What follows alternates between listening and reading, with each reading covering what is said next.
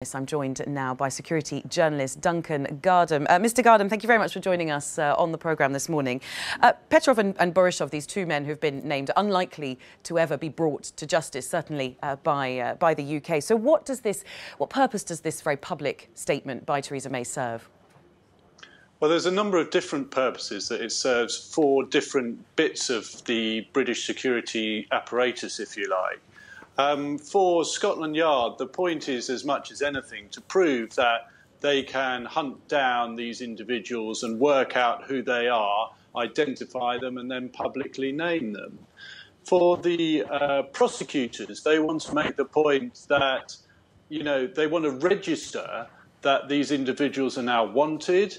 And in some kind of way, they're saying, look, we don't think that President Putin will be there forever. And when he goes, we want these guys. And then for the security apparatus itself, it wants to send a global message, if you like, saying that we know who these individuals are and they are Russian and they have been sent by the state. Now, of course, the Russians have responded. Their line on all of this is that there's still no proof. I mean, from what you've seen, how good is that case?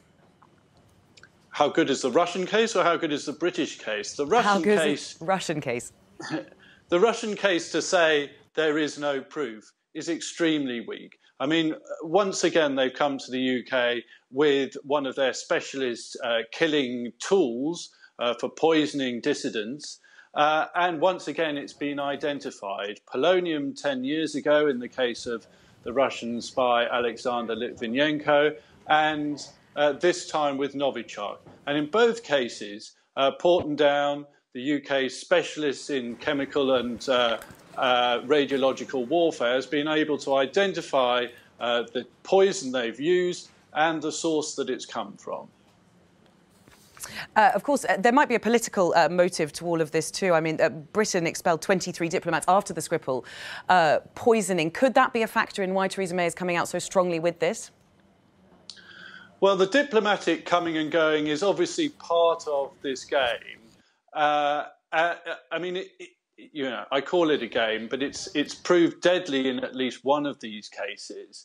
But it is a game of global influence, and the UK is trying to say to people, look, we have individuals who work with us inside Russia. We help provide information and insight into what goes on in Russia, and we want the rest of the West to back us because we have proof that they are trying to attack those sources.